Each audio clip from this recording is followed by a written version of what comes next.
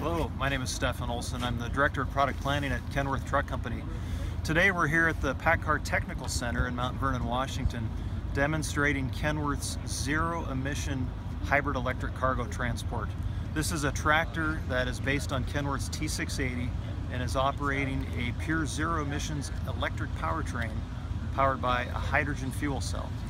This tractor is currently in the test phase as we're here at the Technical Center undergoing vehicle testing and demonstration. And we're preparing the truck to go into actual commercial service out of the ports of LA and Long Beach in a couple of months, where the vehicle will be hauling drayage cargo containers out of the ports.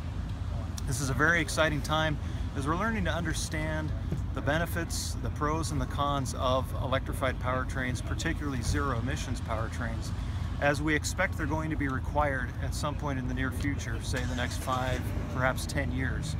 So we want to know, and we want to be prepared for that eventual requirement, and that's why we're here testing and developing this exciting technology.